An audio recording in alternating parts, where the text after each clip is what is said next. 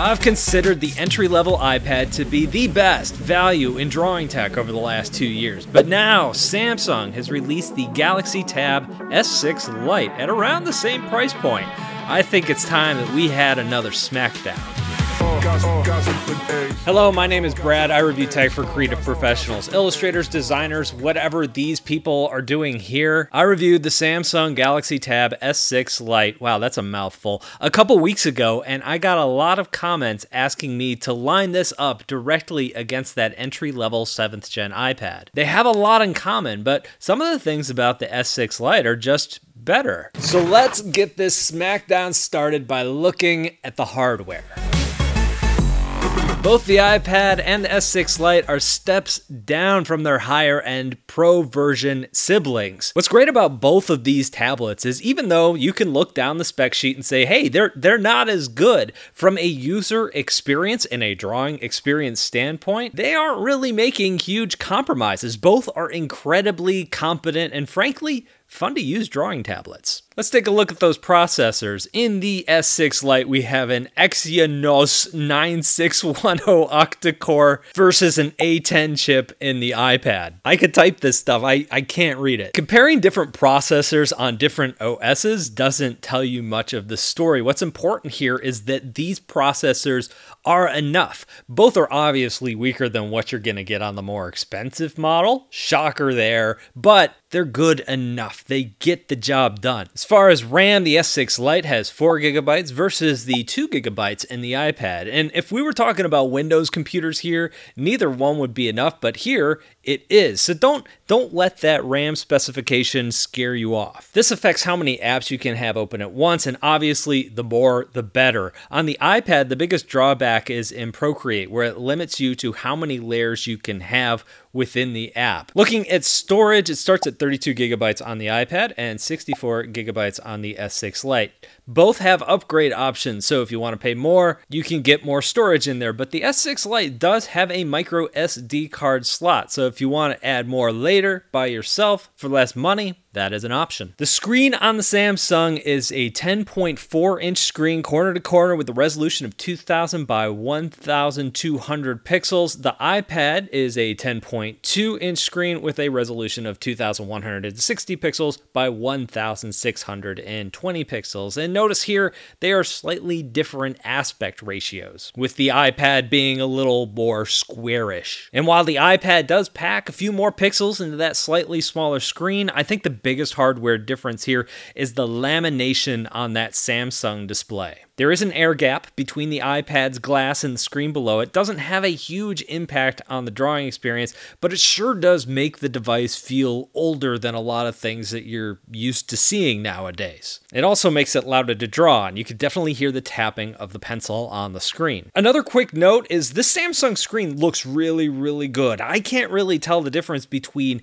this screen and the AMOLED screen you're going to find on the more expensive Tab S6. The winner here in the hardware category, I'm going to go ahead and give to Samsung because that screen is noticeably better. Also, out of the box, you're getting more storage in the base configuration, and you can add that micro SD card slot, which is going to give you even more, is a nice touch. In fact, I'd say that it's more than a nice touch because 32 GB on the standard iPad, that runs out quick, especially if you're syncing a lot of photos and videos, doing a lot of art projects. You're going to have to back that up far more often than you're going to have to do it on the Galaxy Tab. All right, so let's get a golf clap up in here for Samsung.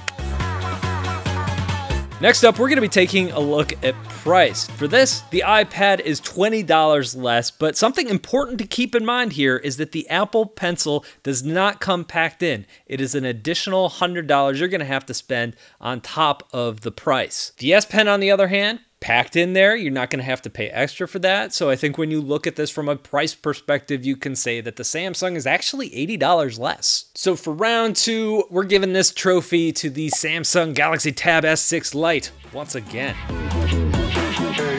Let's talk about these pens, the Apple Pencil versus the S Pen. Since the S Pen is packed in, doesn't cost $100 more like the Apple Pencil, it might lead you to believe that it's a cheap, crummy stylus, but that's not the case at all. You're going to get a very good Wacom enabled drawing experience with that pen.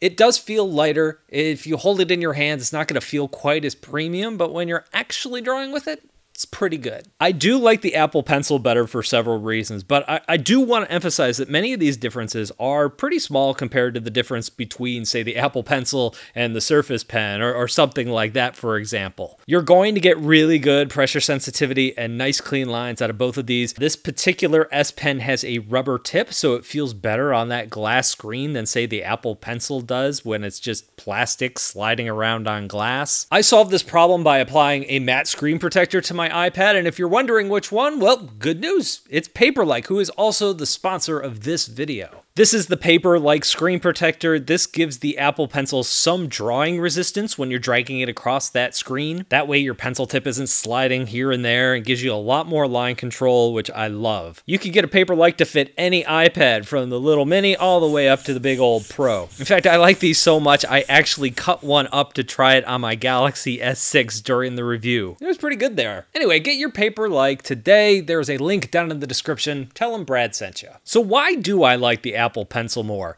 First, it's default palm recognition. The Apple Pencil is just better. The S Pen works most of the time, but it's worth mentioning that some Android apps allow you to fiddle with the settings to make that better, or just turn off hand gestures when you're using the stylus. I find that to be hit or miss, and it varies from app to app. Sometimes it really cleans up the extra lines made by your palm, but other times you're still accidentally zooming or toggling a layer on and off with the back of your hand. The other thing is lag. I don't think this is as bad as it looks on camera, partly because you're not looking at where your line was, you're looking at where you are drawing to, so you don't really notice the lag when you're drawing.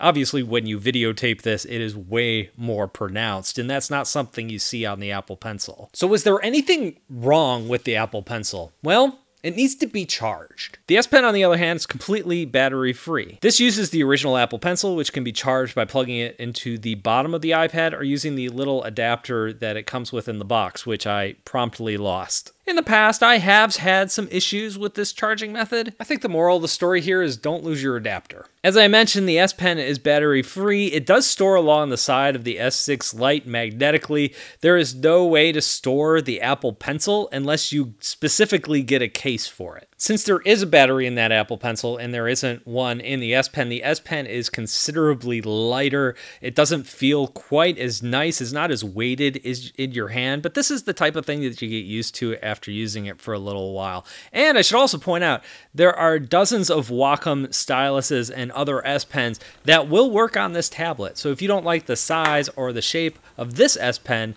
there are others out there that you can buy that are going to work just as well. So the winner of this round goes to the Apple Pencil. Next up, we're going to take a look at Android versus iPad OS. This used to be a bigger deal, but it's gotten to the point where both of these operating systems are very good. If you're used to using an iPhone and you're really into Apple's ecosystem, most of the things that you're used to using are going to work pretty well on Android. For example, Apple Music, even some iCloud features like iCloud Drive, all that is going to work. Other things like AirDrop and iMessage, not so much. It goes the other way too. Samsung has some software that doesn't run on the iPhone, but I don't really use all of that, so that hasn't affected my workflow at all. I've gone the route of using apps that work on both, like Dropbox or Google's Drive, mainly because I'm both in the Apple and the Android world. Right now, these are very evenly matched, but I think it's really interesting where Apple is taking iPad OS, whereas Android just kind of works on tablets.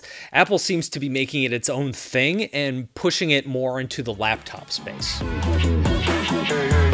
Next up, we're going to be talking about apps. One area where I think the iPad beats Android and beats it hands down, in my opinion, is software. Obviously, the S6 Lite is an incredibly capable tablet from the hardware standpoint, but it doesn't have the same level of software support as the iPad does. The apps on Android feel good to me, but they're not great. There's something about each one that makes me say, I wish this was different. I wish there were more undos in Painter, or I wish it wouldn't blur when I zoomed in. I wish the layer tab would just close as soon as I start drawing. None of these are horrible, but when you start to add them up, they're just little usability things that I think an app like, say, Procreate on the iPad does better. I still think you can make the argument that feature for feature, apps like Infinite Painter or Artflow are pretty darn close to Procreate and are reasonable alternatives if you want to go the Android route. One area where it's a lot harder to make that case is when you're looking at pro apps. What do I consider a pro level app?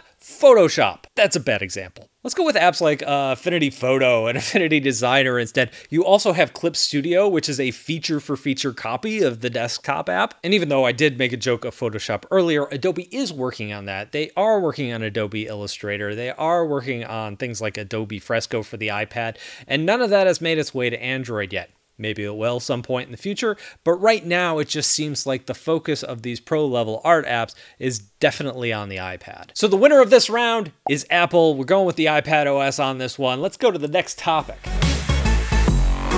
This is a harder comparison to my last Galaxy versus iPad argument. I think at the end of the day, Apple still wins because what really matters the most to me personally is using software that I absolutely love. And in that case, it goes to Apple. However, it is very important to point out what Samsung has done here at the same price point, actually less if you factor in the cost of the stylus. They've delivered a better piece of hardware. This screen is definitely better. There is more storage here. That storage is expandable. You can't ignore that stuff. They've created something that's an exceptional value, and I think from a just purely hardware standpoint, a better value than what you're getting on that entry-level iPad. Also, as I'm recording this, I'm only a couple days removed from using the Surface Go 2, which is a Windows tablet that's in kind of the same price range. It's a little bit more, and the performance on that in a lot of these drawing apps was really, it was not good. But seeing these entry-level tablets that are fairly inexpensive perform so well and not have a ton of lag or any lag when you're drawing is so nice. Obviously, they're doing far less on the operating system side than, say, Windows 10 is doing, but at the same time, it feels so good to use an inexpensive tablet, whereas an inexpensive Windows tablet does not feel good. So congratulations to the iPad. I'm really excited to see what happens with Android over the next year. We're looking at the open source software Krita, hopefully coming out sometime in the near future. That may even things up in the app space. It's cool to see that people are still developing for Android. It's cool to see that Samsung is still developing really good hardware for Android tablets. Yeah, that's all I have. If you have any comments or questions, let me know down below in the comment section. Thank you for watching, and I'll talk to you in a couple of days.